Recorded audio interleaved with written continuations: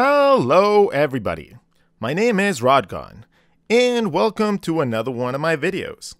In this video today, I am going to walk you guys through a couple steps on how to find your own path as an artist. Maybe you're uncertain on what you want to do when you get out of school, or maybe you never went to school and you want to know how to actually find what you are good at and how to actually proceed and make money with your passion. So we're gonna go through a couple steps and we're gonna just break it down in simple ways so you guys can actually start analyzing what you guys are good at, and then you guys can decide on the path that you guys want to take. So my step number one is to try out as many types of art as possible. If you guys already have an idea of what you guys want to go into, let's say some of the bigger ones are graphic design, animation, illustration, 3D modeling, 3D stuff, in general, there's a bunch of different career paths. But you never really know what you're going to end up liking and what you're going to end up doing until you try out a lot of different ones.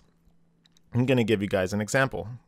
My example, because that's the only way that I can, measure it. I started when I was about 18. I started drawing, period, when I was about 18. During this time, I decided to go to art school, and I didn't really know what different kinds of art were. I just wanted to draw. So I ended up taking a lot of 3D animation, which I ended up really liking. And I ended up taking a lot of video classes, and I ended up taking a lot of sculpting classes and painting and life drawing and everything. So I tried to experience as much as I could while I was in school.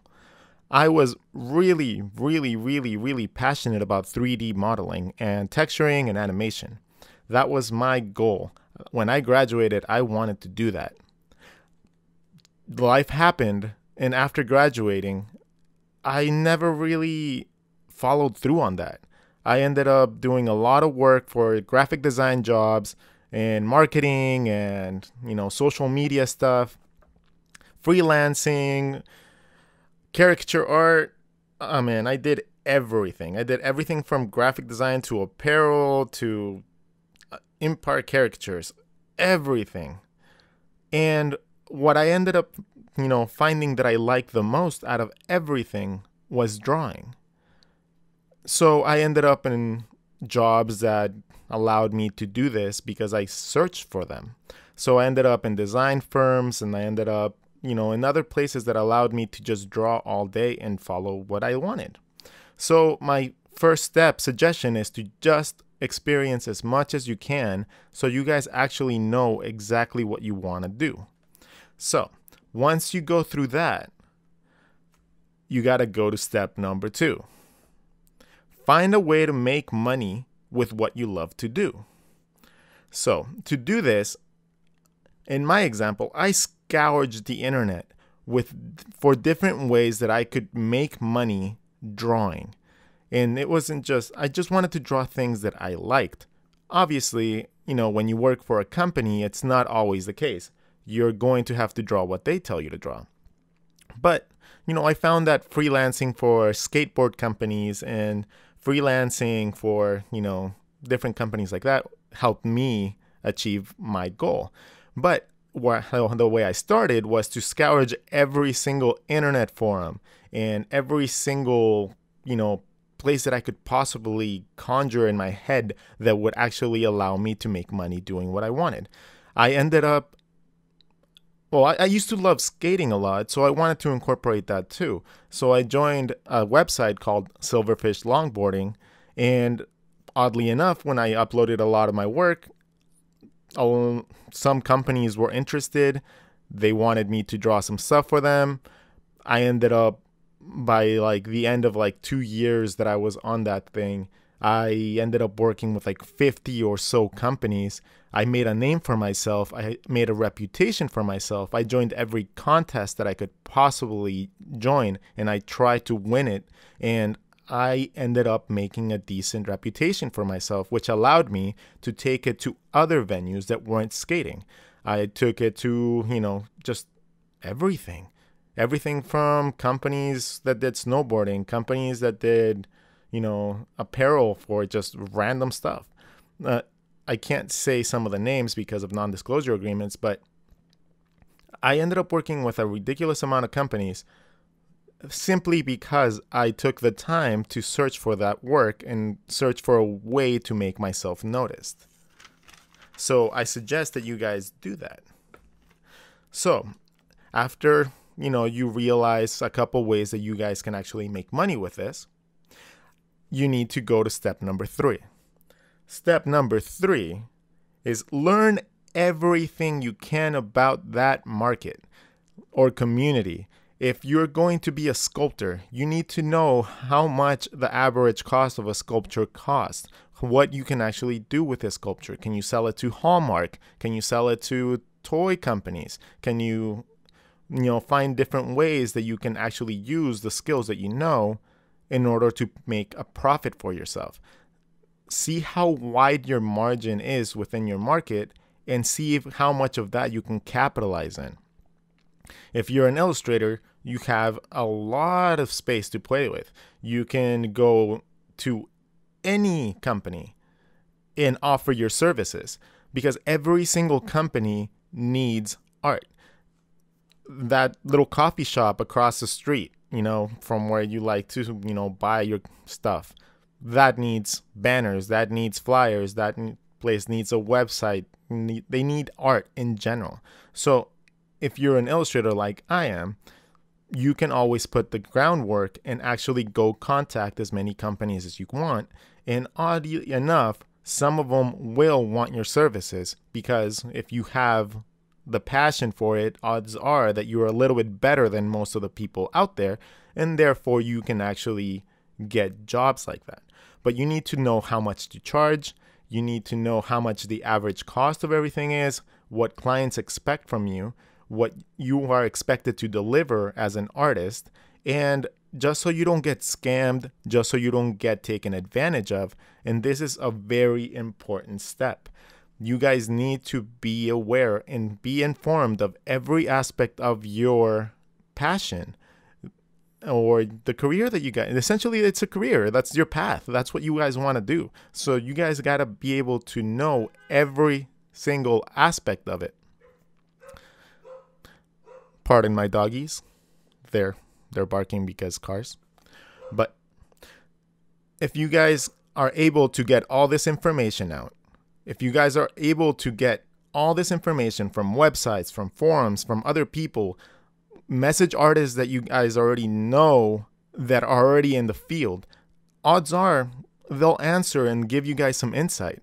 Maybe you'll even make a friend that could help you in.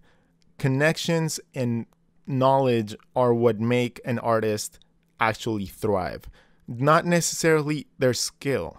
Yes, you have to have a certain amount of skill, but you need to be able to know everything about it. Knowledge is power, and in a lot of cases, knowledge alone will be able to get you indoors that your skill alone won't be able to get. But step number 4, find a niche within your market. What do I mean by that? Find a corner of that market that suits you and your style. For me, at first it was skateboarding. I contacted every single skateboard company, and since I skated, I was able to get into those places even easier than somebody that didn't skate, that didn't know the market, that didn't know other skaters. So find your niche.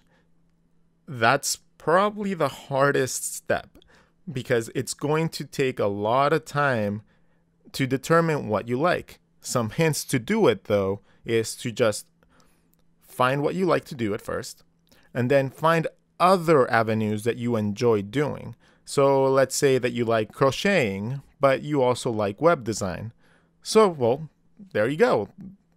You have a market niche. You can always just go market to the people that do what you want. And it's a good way to start. Maybe say you like vinyl toys, or maybe you just like making apps. Doesn't matter what type of thing it is. Just find little things here and there that you really like, and then just pursue them. Pursue that little corner of that market and make it yours. And it'll help you out immensely rather than just going for random jobs here and there that you're not really passionate about. Step number 5. Never stop pushing what you love. Make it your life. If you want to do this, it can't be half done. You can't play at being an artist. It won't be easy. It won't be simple. Push it and move forward, and remember that this is what you wanted. This is the type of work that you want to do. If you just wanted to do art because it's easy, I'm sorry to tell you this, but it's not the case. I've met so many artists that have failed and given up because they just don't push it enough. They just go halfway. They expect it to be easy. They expect it to be given to them. And that's not the case. You have to make sure that you succeed. No one else is going to do it for you. And you need to actually put the effort in. The effort that you put in is going to be reflected on how you proceed as an artist in your life. If you just feel happy, working for a 9-to-5 job, at a little design firm, that's great. That's awesome. You got to where you wanted, and that's great. For example, me, I had a super comfy 9-to-5 job at a design firm for about 2.5 years recently. I could have just stayed there. I could have just stayed there and been, I would have been happy. But I was bored because I'm a person that just likes to do new things, more stuff, make it a challenge for myself. And I don't just want to collect a paycheck every 2 weeks. I want to know that I'm leaving a legacy. And that's why I push all these videos. That's why I just try to get myself out there as much as possible. So you guys can take me as an example. Maybe I'm not the best example. I'm not the most popular person out there, but I'm trying to become a person that's recognized for doing work that allows other people to learn and actually help out in the community. I'm trying to give back what I've gotten over the years. So, in short, step 5, just always move forward. Never stop. Don't be complacent, and then that is what's going to take you to a whole other level that most people never even achieve. And the most important step, step number 6. This is the most important step in anybody's art career. And you guys should never, ever forget this. It should be fun. This career, you didn't choose it at first because of the money. You didn't go into it, knowing that you were going to get that $100,000 a year job or, benefits or security. No, you went into it because you had a passion in your brain that you wanted to get out and you wanted to share with the world. You wanted to become that next Walt Disney. You wanted to be the next Pixar, or you wanted to work for Pixar or DreamWorks or whatever your dream is. It's supposed to be fun. And that's the only greatest benefit of being an artist. It's that our work, regardless of what we're doing, is fun. So don't ever forget that. The moment you forget that, everything else is obsolete. All the work you put in, obsolete. Because you know what? It's not fun. So if you ever end up in a job where you're bored out of your mind, you are not having fun with it, and you're an artist, it's going to kill you. It is going to kill your creativity, and eventually it's going to kill your art career. This goes hand in hand with step 5. Don't stop pushing. And just remember that it's supposed to be fun. So, I'll leave you guys with that. I hope you guys actually learned a little bit more. Hopefully my puppies weren't too distracting, barking in the background. But hope you guys learned a little bit of how I think that you should find your path. There's a million different ways, and you can find a different artist. Every single artist is going to tell you something different. So this is just the way that I see it. the way that hopefully it helps you guys find your way. And, you know, I hope it works. Hopefully it helps even one of you guys out. If it does, I'll be more than happy. Alright guys, if you guys like what I've been doing so far, you know the drill. There's a like and subscribe button in the bottom. And I will catch you guys in the next video.